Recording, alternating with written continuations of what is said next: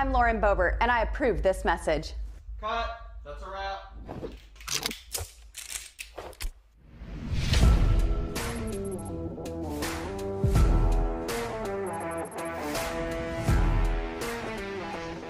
Hi, I'm Lauren. I'm a newly elected Congresswoman from Colorado. Even though I now work in one of the most liberal cities in America, I refuse to give up my rights, especially my Second Amendment rights.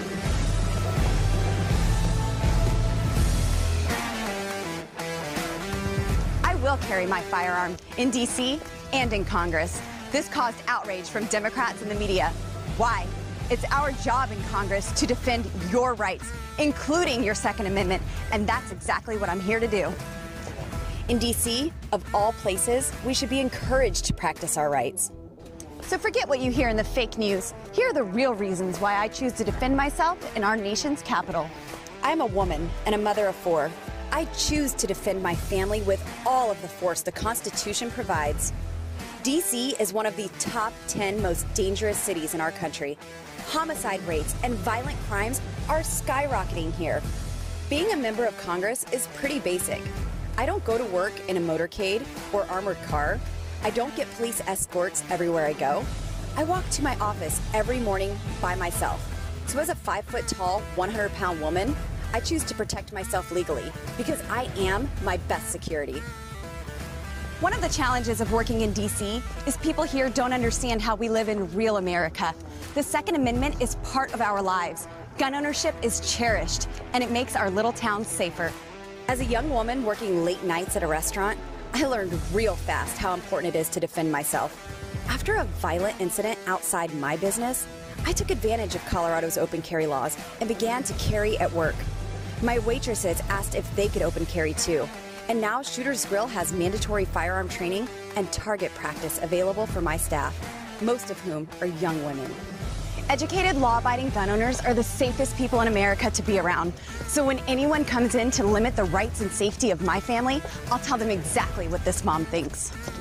I am here to say hell no, you're not. I have 4 children, I'm 5'0", 100 pounds, cannot really defend myself with a fist. So all you're going to do is restrict law-abiding citizens like myself. So this is why I choose to defend myself and my family. Not only is it my right, but it's a right I was sent here to protect from Rifle, Colorado. So if you see me in DC, say hi. You're safe with me.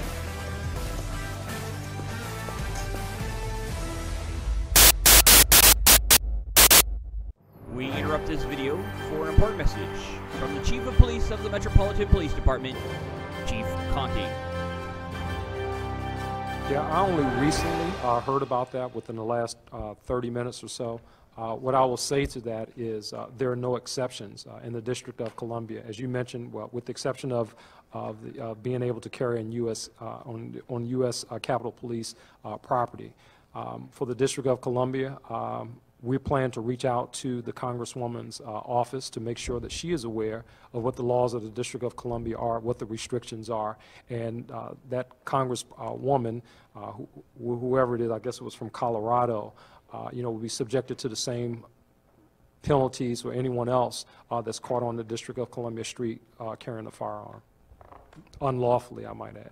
Mayor Bowser, have you seen her video where she characterizes the district as one of the most dangerous cities in the country? I haven't. Do you have any message for her? I'll just add to what the chief says. This is serious business. We should all take very seriously an American's ability to exercise his or her First Amendment rights, and we do. But we also have to know that we have a serious threat to our democracy right now, that the will of American people through a fair and just election is being questioned and violence is being incited.